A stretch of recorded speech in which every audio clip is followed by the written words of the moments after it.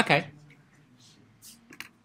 So we're going to start easy and get progressively more interesting. Okay. So in this picture, okay, I've got a really small tree. It's got a root and it's got 2 leaves. Okay. And what we're going to do is you can basically make a decision. You're going to walk from a root to one of the leaves that's coloured grey here. Okay.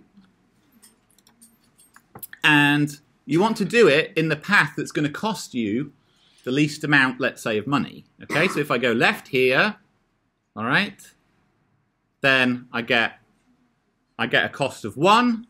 And if I go right here, I get a cost of 5. All right, so if I want to minimize the costs, what should I do? Go left, yeah? So you can write this in your notes. Answer, left. Okay? Or go left, even, if you want to have go left. All right? All right. So next.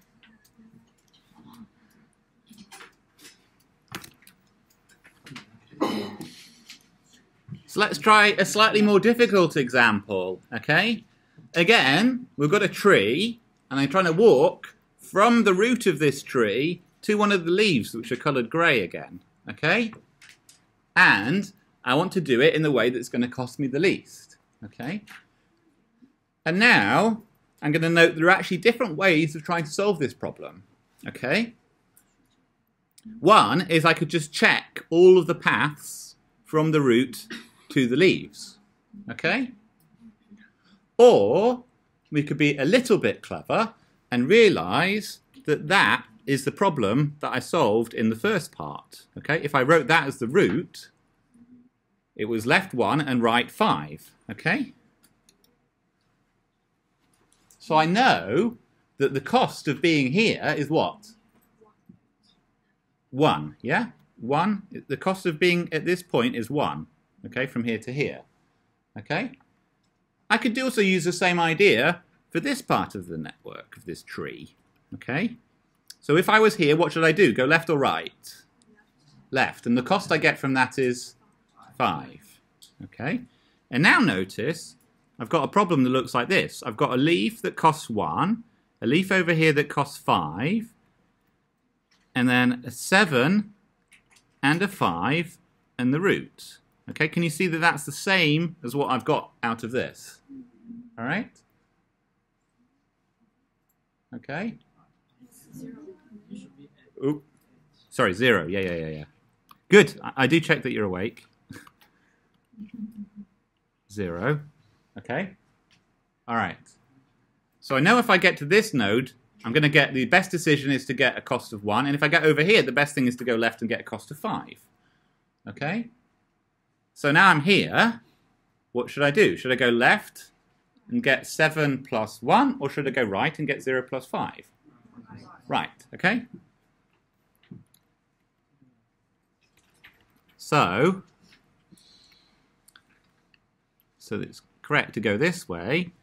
So the answer here is cost is 5. Okay. And you notice that we go right, and then from this bit we go left. So right, and then left. Okay? It's not too hard. Okay? So this is basically the main idea of dynamic programming, Markov decision processes, diffusion control, and all the rest of it, okay? One of the key ideas is that we can essentially solve a problem iteratively by starting and inductively solving the problem backwards, okay?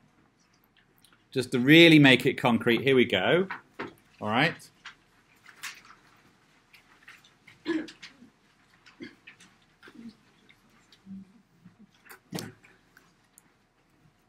In fact, yeah, I will do this example, why not? We've probably got the point by this point, but what do you recognize here? We can notice we actually already solved half of the problem in the last part, okay? So again, it's about this matter of basically solving a problem and storing it and then bringing it forward to the next time period, okay? So here, we knew the cost was 5, okay? Similarly, I can apply the same idea working backwards. Okay. Here, I can go right, left, or right, and the cost is what? If I take the lowest cost per choice, 1. Okay. And here, it is what? 0, and go left. Okay. Now let's look at here. I can either go left and get 3 plus 1, or right and get 7 plus 0. So what should I do? Okay, so who says 7? Who says 4 and go left? 4, yeah? And you go left, okay? All right, finally, notice if I'm now at the root node, and I can go left and get 1, or 1 plus 5, or I can go right and get 1 plus 4, okay? And so, what should I do? Left or right?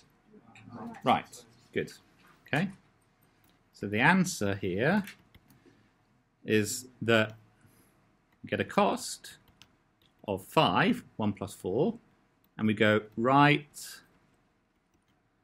then we go left,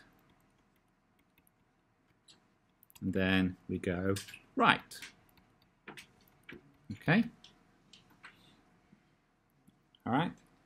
So notice it's just the way of breaking down the problem into modular parts and then kind of inductively solving the same problem many times backwards. Okay? Okay? So we can apply this in general. So notice what I did here was I solved this part of the tree, then I solved for this part of the tree, and then I made a decision between the two. Okay, so making a little bit more abstract, okay, we've got something like this.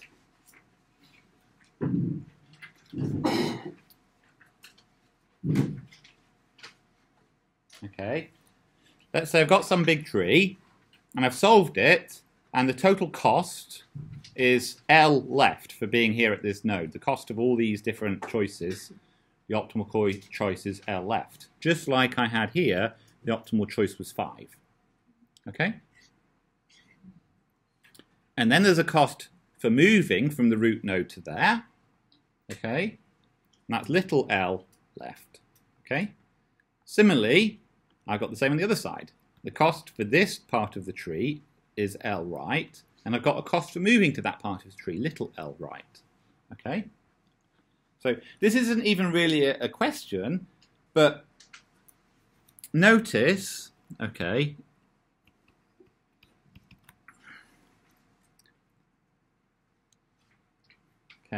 notice that if I go left, has a cost, yeah, which is the cost of me moving from there to there plus the cost of being there. All right? So do you believe me that it's L left plus capital L left? Okay? Does everyone agree with that? Yeah? And right has a cost. That's the same thing. It's the cost of moving right plus the cost of being at the place I arrive at. Oops. Told you to make typos. L right.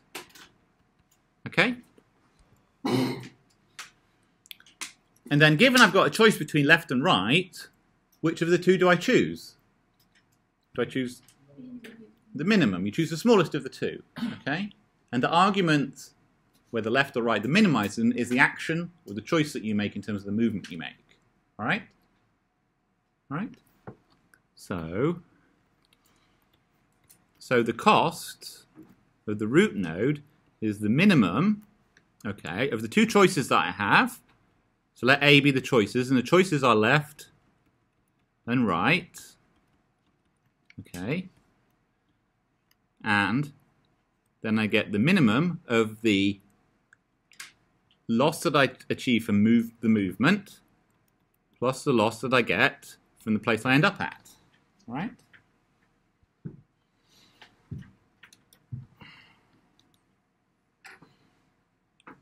Okay. Now, in this example, we've covered a lot of the key ideas behind dynamic programming, Markov decision process, and all the other stuff we're going to cover. Okay. This is one example of an equation that's called sort of a Bellman equation. All right. We'll cover more of these in a minute, but the idea is simple. The loss or reward for being in a certain state, say the root node, is given, the optimal choice is given by the minimum of the sets of choices that I can make at the root node, okay, where we're looking at the loss being the loss of the loss or the cost from the movement I take plus the cost from ending up in that next state, okay. Another thing to notice is I didn't need to do this calculation for the root node, okay. So in the next bit, and you can do this in the comfort of your own home a little bit, is that you should notice, okay, here, convince yourself that the same argument applies for any node, so any circle that I've drawn, in the tree network. That is, that L of x is the minimum, okay, of the cost of the movement plus the cost of the state that I arrive at from that movement, okay? So just to draw a picture of what I mean here is, let's say I drew some big tree.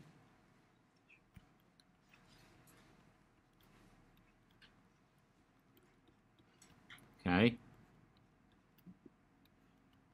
And let's say, okay, let's do it like that. I'm really bad at drawing.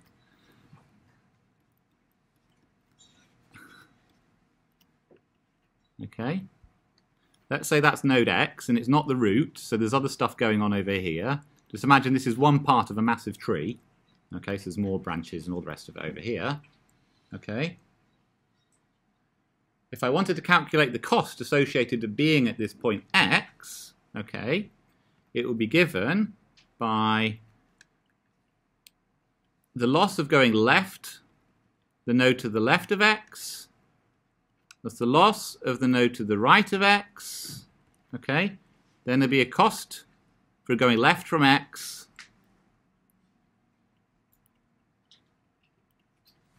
and there'll be a cost from X going right, okay? And so the decision that I would make, the loss from being at X, would be the minimum of the action that I take of the loss of X and left plus the loss of the place that I end up with, where XA means, so this belongs to left and that belongs to right.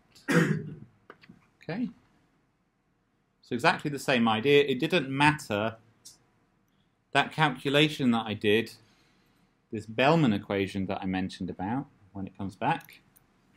So this Bellman equation that I mentioned about, it didn't matter that the calculation was for the root. It could have been anywhere in the network in this tree. Okay, the cost that you incur is the cost of the movement plus the cost of the place that you end up at. All right. Okay. So that's one point to note, this equation that we've been writing down a bit. The second thing to note is that the idea of dynamic programming is the idea that we solve a problem from back to front. So as I say at the bottom here, okay, so we're essentially iterating on this equation, all right, starting at the leaves and working our way towards the root, okay. So what we're doing is we're breaking a big optimization into lots of little simple optimizations, starting from the leaves and working our way down to the root. Okay?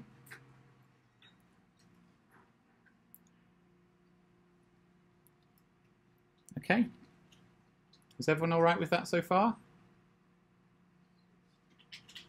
So two things to take home from this part is one, that we end up with equations that look like this, and two, as we covered over here, essentially the way we go about solving these sorts of problems is we go from the leaves and then work our way down to the root.